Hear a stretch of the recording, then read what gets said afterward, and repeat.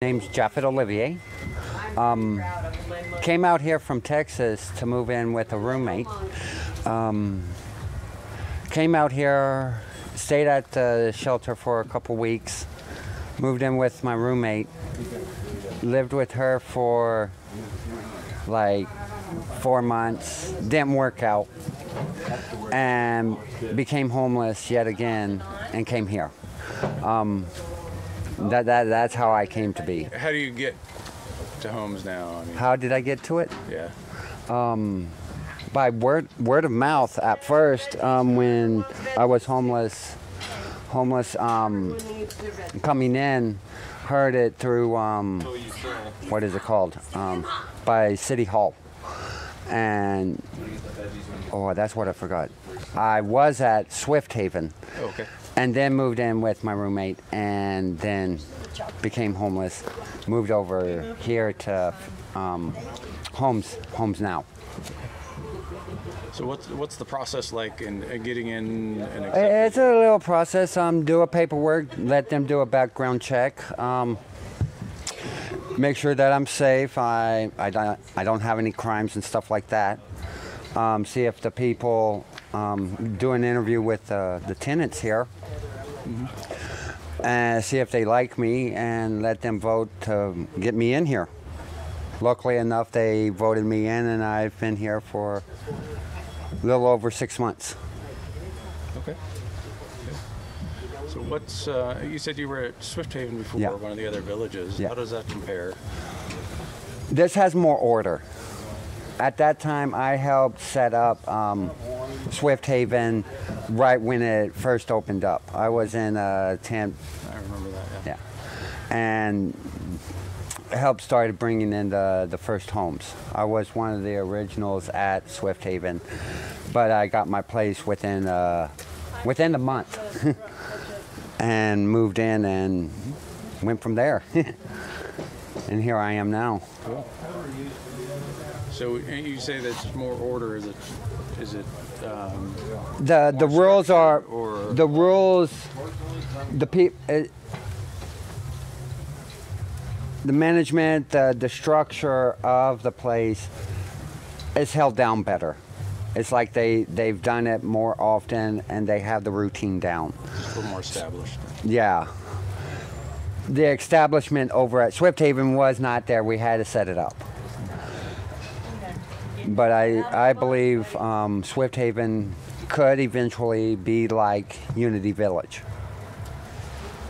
So you think there should be more of these kinds of villages? Oh God, yes. From this to this I would like something like this be seen as a foothold for the homeless, and have like another community that actually who wants to live in these areas, in certain areas, have an establishment where, how can I say this, an establishment where they will help the community.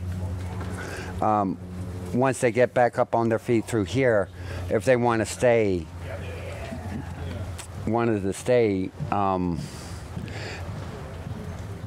somehow be able to live here and contribute to the community. So you think they should establish more long-term villages, you mean? Yeah, not villages per se. If they were a village, it'd be no more than maybe 4 or 5 at tops, because they would be doing their own thing and providing for society. I could see a community, but I don't see that in the short term. That'd be a very long-term process into the future.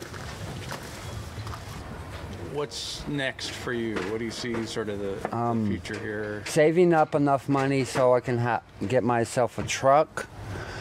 Go around, after getting the truck, go around offering my services for what I can do to the community, get my face out there, and just be able to help whichever way I can, from donating my time to making extra money, whatever it takes to show that I like to stay here and be part of the community.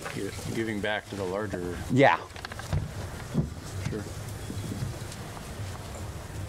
So would you say that homelessness is an issue that's getting worse, increasing? Or it's increasing to the point where eventually it's going to be rich people and homeless people. If the economy goes the way it goes, from my opinion. Bigger gap between the Big class and yeah. upper class. Yeah. What would you say, and this has probably changed over the years, but what would you say is the primary reason that people find themselves homeless? That's a hard question. And most individual, in an individual basis, I say for the most part, they made an error in judgment and it hurt them and they couldn't rebound from it and they went into the hole and became homeless. Yeah, it's those ones that somehow get them in a civil way, get rid of them. In a civil way. In a civil way. Okay. So what do we, that's a controversial question. It is. What do you do for the folks that, maybe in the idiot category, as you said? But, there are those idiots that they want to get out of it, but they don't know how. And our system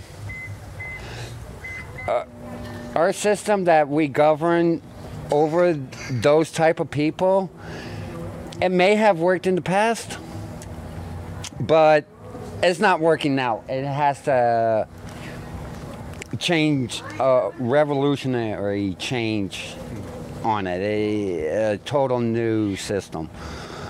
If we don't do that, it's only going to get worse. How would you change it if you could? Me personally, it's a radical move. At first it would really hurt us, but in the long run I think it would help. Get rid of all the politicians, every last one of them.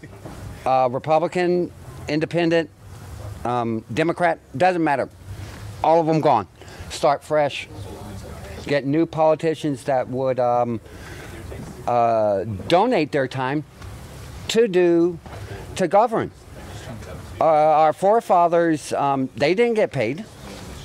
Why should politicians today get paid? So it's a voluntary job. More of a pure democratic kind of actual public servant sort of situation. So. Yeah. Okay. Tell me a little bit about the government here, the sort of self-government situation in the village. And with due respect to them, they have a hard shoes to fill. It is not an easy job, I know that. And they have to put up with every type of culture out there, plus our government on top of it. But I'm a little disappointed with them. It seems they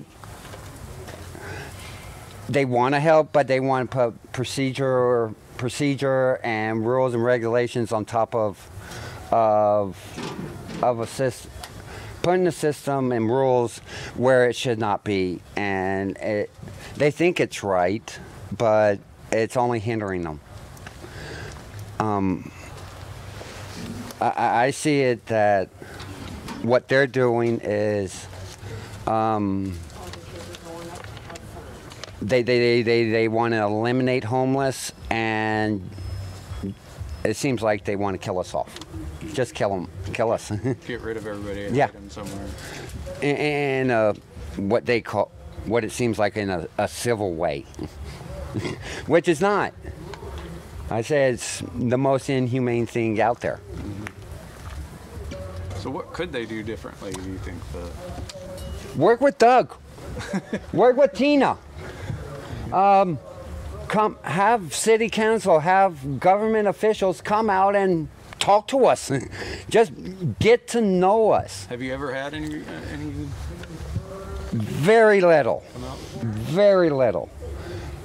And it was mainly on the lines by City Hall, and it was very, very brief. Not once have I seen City Council or any government official come over and just visit to get to know us. They come over with procedure and what can we do to make it harder on them. That's what I see. But what's the what would you say is the difference between being homeless and houseless?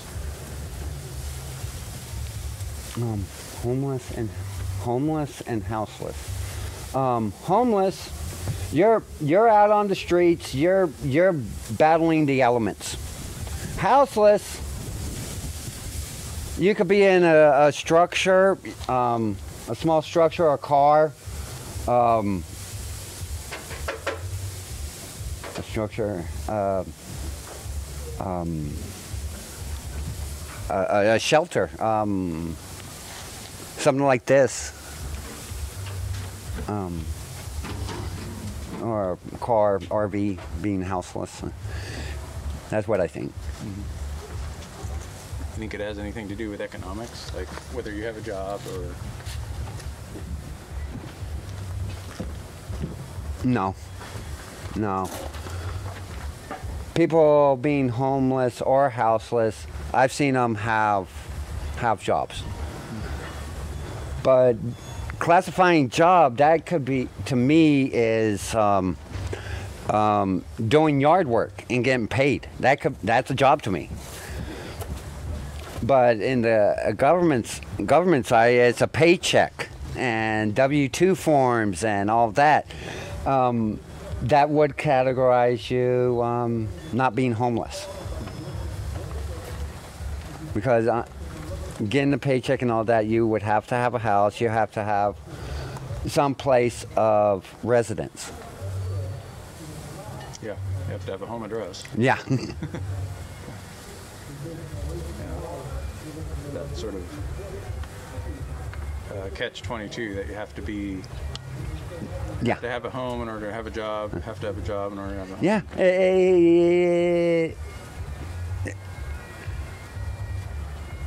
It's a loophole. They send you in a loop.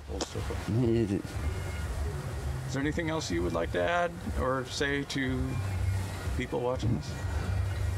If you're in the Fairhaven, Bellingham area, or Whatcom County, if you want to come over and talk to me or possibly anybody who would allow you to come and talk to them, I would appreciate it. Let you get to know us. We're just here, or at least I'm here, to better my life and to help the community. I came here before and I love the people here and I want to see if I can help.